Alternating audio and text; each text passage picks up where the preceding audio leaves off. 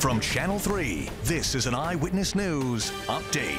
Thanks for joining us. I'm Kevin Hogan. A family in New Haven has been forced from their home, this after a fire broke out. The fire breaking out at the home here on Elm Street. Initial reports said that there were people trapped inside that house, but upon arrival, the fire department said everyone was able to get out on their own. 4 people were forced from their home, 2 adults and 2 children. The house has suffered damage on the first floor, possibly extended to the second. Our crews are still now working on salvage and overhaul, looking for any hot spots, any hidden fire. The cause of that fire on Elm Street is still under investigation. The hockey community is showing an outpouring of support for the family of Teddy Balkin.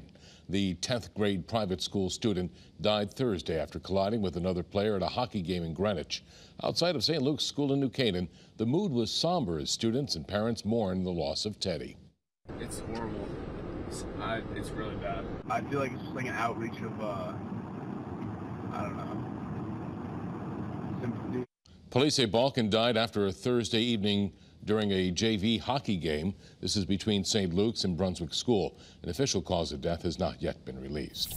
COVID-19 test kits and N95 masks were distributed in many communities today, including Plymouth. This was a scene at Terryville High School at noontime as residents 55 and older lined up. Other residents were allowed to pick up their kits or mask after 1 p.m. with proof of residency.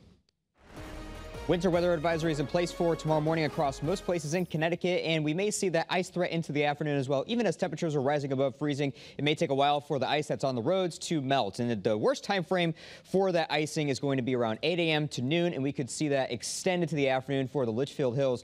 And if that turns out to be all freezing rain up in the hills, we could see some isolated tree damage up there as well. But for the I-84 corridor, we're concerned about a glazing, but it looks likely that we'll see a glazing for the I-84 corridor. You can see that there's some greens on there, Hartford into Manchester, but that could be freezing rain because of the freezing effect, the refrigerating effect that the snowpack will have across Connecticut. So that is definitely going to be a factor here, all that snow that's on the ground. 7-day forecast down to 32 degrees on Monday, then very cold on Tuesday. Dangerous wind chills for Tuesday morning, high temperature of only 13 degrees, 26 on Wednesday. Cold but quiet work week is ahead.